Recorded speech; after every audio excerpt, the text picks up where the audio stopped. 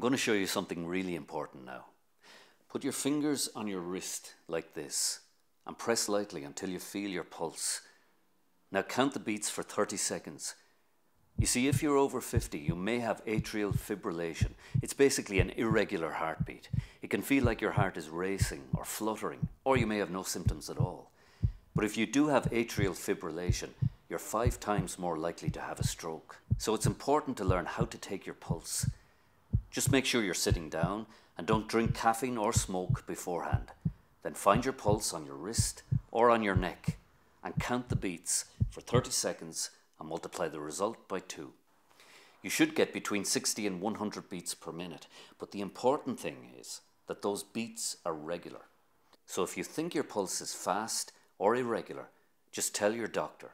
And remember, the best way to check for atrial fibrillation is to take your pulse regularly. It just takes 2 fingers twice a day for 2 weeks.